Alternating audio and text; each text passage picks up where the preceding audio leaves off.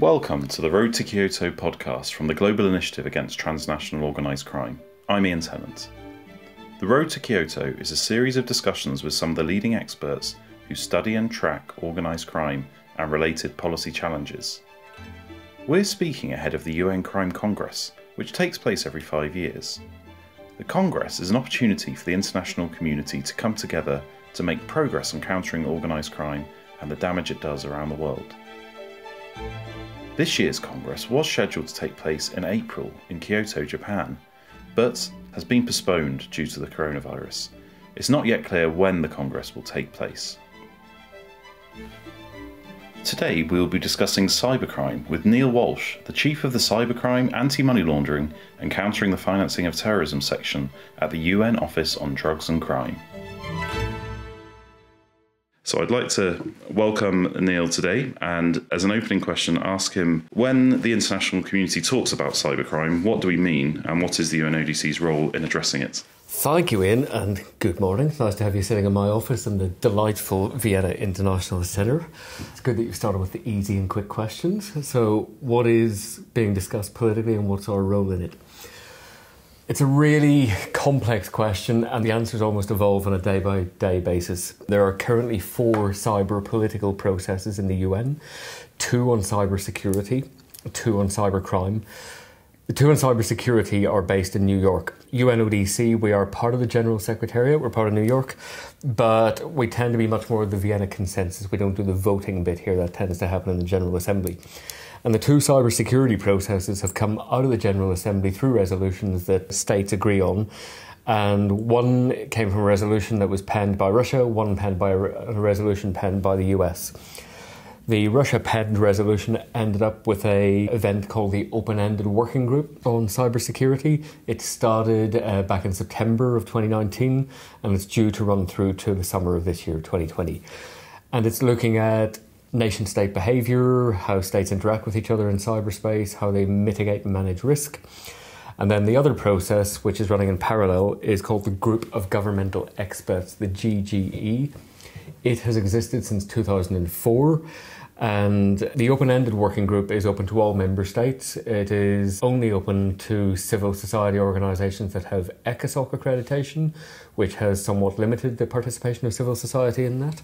But the OEWG is open to all member states, whereas the GGE is limited to 25. And those 25 states are selected by the Secretary General, taking into account Security Council, taking into account geographic representation, etc., etc.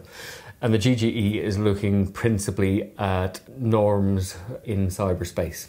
The GGE back in 2015 agreed by consensus and issued a report to the Secretary General on 11 non-binding voluntary norms states can prescribe to and try to implement. And all of this is about countries trying to mitigate and manage risk against each other. Like everything in diplomacy, it's kind of, how I describe it to my staff, I like surprises at birthdays and Christmas, and ideally at no other time in that. And that's the essence of diplomacy, not having surprises, mitigating risk, understanding each other's position, and trying to deal with that. So that's what the GGE and in many ways the OEWG are all discussing in parallel. They're both New York-based processes. Correct, they're a New York-based process. I represent us at the Open-Ended Working Group, but I don't go into the GGE because that is limited by the number of attendees at it. The next process is a process that's existed at UNODC in Vienna since started off in 2011, then operationalised in 2013. That's a word I can rarely say, so I'm quite impressed that I got away with it there. And it's called the Cybercrime Intergovernmental Expert Group. And the role of the IEG, there was a cybercrime study done by member states and written up by UNODC way back in 2013. And this intergovernmental expert group is governments, sometimes private sector and other actors coming together to really look through this study, albeit that it's getting somewhat dated now, but looking through that study, the recommendations that it makes and working through a 5-year work plan. We're at year 4 of this 5-year work plan now, and the next meeting with this intergovernmental expert group is due to be 6th, 7th, 8th of April this year, where they'll be discussing international cooperation, how states counter cybercrime through international cooperation. That could be judicial cooperation, prosecutorial cooperation, law enforcement, all of these bits coming together. And we have the expertise in this. We're really actually, I'd love to say, we're quite good at it. We know what we're talking about. We understand the policy. We understand the politics, which are often rather tricky. We understand the capabilities of member states. And that's why through the Vienna spirit, through the consensus-based operations here, we can actually start to achieve things. We can start to get things done. And we can draw out the nuance of these consensus items that bring countries together rather than pushing them further apart.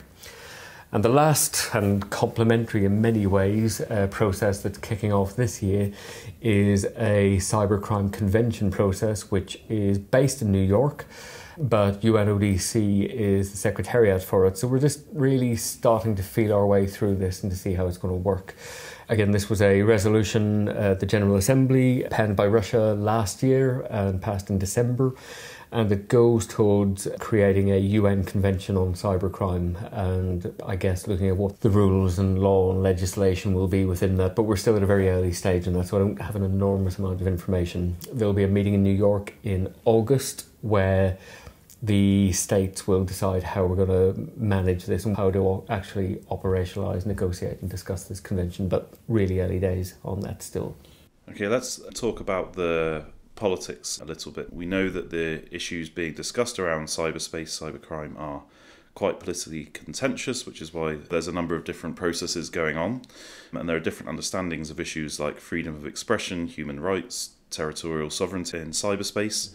So what opportunities do you think the Congress, coming up in April, and the related crime commission, which takes place every year in Vienna, represent for achieving some more consensus on some of these issues related to cybercrime? That's a great question. And like all of this, it's really quite tricky to answer. But it seems to me that sometimes if we focus on the politics, we focus on the bits that divide us rather than what brings us together. And the way that I tend to discuss this is we have to I look at you, I look at your colleagues, I look at people that I walk past in the street. What do you expect of us? What are we trying to do here? Are we trying to find the areas of division, or are we actually trying to do something that makes a difference in people's lives? And I think that has to be the driving force behind us. We have the Sustainable Development Agenda through to 2030. And the cyber elements, often UNODC talks about SDG 16, which is the crime, judicial, justice side of things. I look at it more broadly than this because we've all got a phone, 1, 2, 3 laptops, tablets, all of these things. These things are our conscience. They know everything about us. They're in our pockets 24 hours a day, 7 days a week, beside the bedroom table. It geolocates you. The microphone might be operating without your knowledge. Sit on a packed underground train or in an airport and shout, "Okay, Google," and you'll hear bing, bing, bing, bing, bing. So you've got these devices that are collecting everything and knowing lots of things about us, and they're critical in countering cybercrime, and they're critical in enabling human rights, privacy, freedoms of speech, and they can also be risk against that as well. So I think what we need to be doing in the cybercrime space is not getting too caught in the politics. There are regional splits. We know that, and we know what those are. We know how they play out. They play out in New York the same way they play out in Vienna. So it would seem to me that if we want to try and do something together on risks that are transnational, that impact on every country, then we ought to be looking at what those risks are and how we do something about it. So, for example, when my staff deliver capacity building to police, prosecutors, judges, we often focus on countering online child sexual abuse.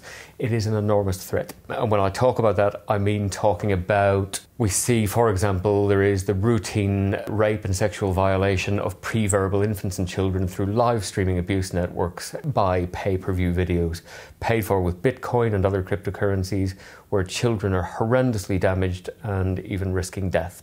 And this happens on a large scale, day in, day out, around the world. You then take that further, that a recent analysis done by the UK-based Internet Watch Foundation, which is an NGO that takes down child abuse material from the internet, they're seeing that 50% of child abuse material, so we're talking under 18s, 50% is now self-generated. So what do I mean? I mean children taking naked selfies and taking naked sexualized imagery, sometimes consensual, sometimes not. There's enormous risks in that. There are risks of our children being criminalised. There are risks societally, socially, mental health, all around this stuff. And this impacts on countries around the world. This doesn't care about politics. So that's what we ought to focus on. Do you think the international community is doing enough? You've mentioned some particularly horrendous and prevalent crimes. Is the international community doing enough? And what more can be done through these international forums? So is the international community doing enough? No. and they could do more, and they should do more, and governments ought to hold each other to account for doing more. Society, the normal, nice, everyday people who are listening to this have to hold people to account for doing more about this. This impacts on all of us, and things like the Crime Commission and the Congress create that opportunity with a multi-stakeholder approach, like having people like you in the room that don't get to go into intergovernmental processes. Because this is broader than government, would be my sense of things. And just to be entirely clear, this is my personal views, not the organisation's view. But this is broader than government. Government doesn't have the solution to all of this. If it did, we wouldn't be in this space. We see technology evolving at a pace that policy, politics, legislation can't keep up with. So we need to talk about what's really happening in real life. And that's where, when we speak to victims, when we speak to police officers, when we speak to healthcare operators, judicial operators, when we speak to NGOs, to charities operating in this space, then you start to understand the threat. And when you understand the threat, you can start to look at the right policy response, the right legislative response. If you're not speaking to reality, then you're missing what's going on around you. And I think what people listening to this, what I hope they hold us to account for, is actually doing something that counts, that still pervades human rights, privacy, freedoms of speech, which are fundamental to everything that we do, but still help to manage the risk and manage the threat. And do you have the political or the policy space to do some of those practical things, or does the political situation hold you back? I don't think the political situation holds us back, because the advantage of the UN is that we ought to be able to talk to everyone. And what I'm really proud of my staff is that the show where we do talk to everyone. We can speak to countries around the world with the sort of honesty that we're having now. And that's what, again, diplomacy is fundamentally about. Transparency. That doesn't mean telling everybody everything, but I can sit and have a conversation with you the same way that I could have a conversation with a government in the West, in the East, the North or the South. So the politics will exist, national positioning will exist, intranational positions will change, sometimes on a daily basis. We see some really challenging positions in the debates of what states can do on each other through military, through intelligence, through law enforcement. We see really challenging debates on encryption, on freedom of expression, on public policy. But yeah, we can talk to that. My challenge is, my bit of the business is entirely 100% extra budgetary funded. I'm running out of money. I've had to let staff go this year rather than increasing what we do. We have governments asking day in, day out for our assistance, and I literally have no money to put into that. We've got some, but we're barely functional.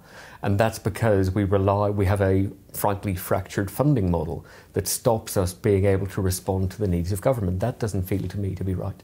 I'd like to go back to something that we've touched on, which is the Vienna spirit. By this you mean the lack of voting and the need to agree things by consensus here in the policy areas like the Crime Congress, the Crime Commission.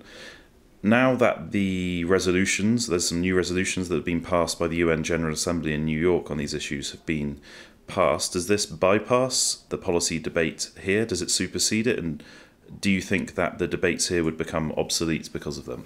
No, is the quick way to answer that. No, it doesn't bypass. No, it doesn't make it obsolete. Does it potentially make it more challenging? Logistically, yeah, it can do.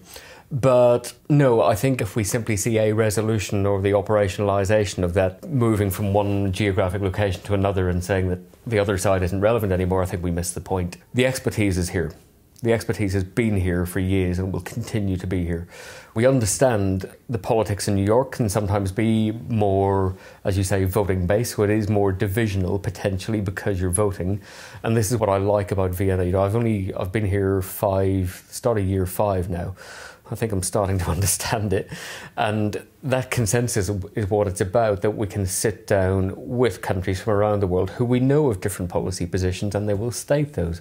But from that, we'll start to identify those consensus areas. Now, that makes it challenging sometimes, and you know, you've been there, you used to work in government, so you know how difficult that can be. You could start off with a glass of water in your hand, and by the end of a consensus negotiation, you're not sure what it is anymore. But you do reach consensus. I think that's what it's about, and that's what the public expect of us. There is no one-size-fits-all to this, is how it feels to me, and trying to apply a one-size-fits-all can be exceptionally challenging.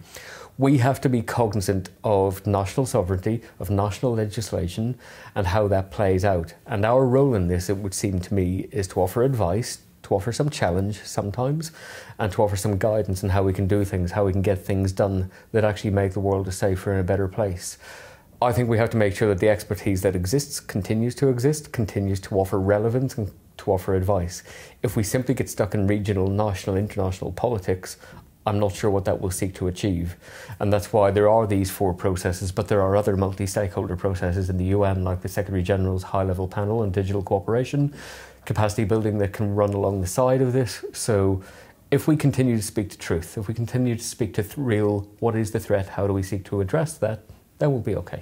You've described a very complex policy environment, and the challenges you face and the challenges we all face to tackle this are clearly great. But when you get to the Congress, what will your message to the international community be? Work together, understand the threat, understand that politics are tricky, recognise that, be cognizant of it, but don't let it frustrate you, don't let it get in the way. It's not what the public expect of you. If you stop people in the street in your capital city and say, hey, we were really good today, we stopped something from keeping people safe, is that what people expect? If you actually speak to the threat that is in everybody's home, in everybody's life, then you start to look at what do the public expect of us. We are international civil servants, we are diplomats, we are NGO staff. What are we trying to do? Are we trying to make the world a safer and a better place from the risk that is out there from criminality? I think the answer to that has to be yes. And if we bog ourselves down in politics and take pleasure in frustrating each other, I'm not sure that that achieves the aim that we're seeking to get to. So the point of the Congress is getting people together, speak to expertise, speak to people who have experienced this, work out the policy solutions, work out the legislative solutions, work out the capacity building solutions. Time and time again in New York and in Vienna, the consensus area that comes up is capacity building. So if my message to government, capacity building you say is important, then invest in it. Don't have us struggling for funds, trying to achieve something on a shoestring. Invest in us. Sustainable strategic funding of 3 or 5 year budgets that mean that I'm not recruiting staff who then spend 3 months looking for a new job. Have us focus, have us work together, have us ensure that we can do something that makes a difference. That's your job to do as much as it is mine. And when we get things like the Congress or the Crime Commission, that's where we can bring people together to discuss these issues, shine a light on it, and the work that you guys do in this space has never been more important. Neil Walsh, that was a very clear message. Thank you very much for speaking to the Global Initiative today, and see you at the Congress. My pleasure. Thanks, Ian. Please subscribe to this podcast on Apple Podcasts, Spotify, or wherever you listen. Take a moment to leave us a review. They help us get noticed and improve the show. For more on organised crime, head over to our website www.globalinitiative.net. You can also follow us across social media by searching for the Global Initiative. This show was produced by Jack Megan Vickers with help from Paulina Russell Barris. I'm Ian Tennant. Thanks for listening.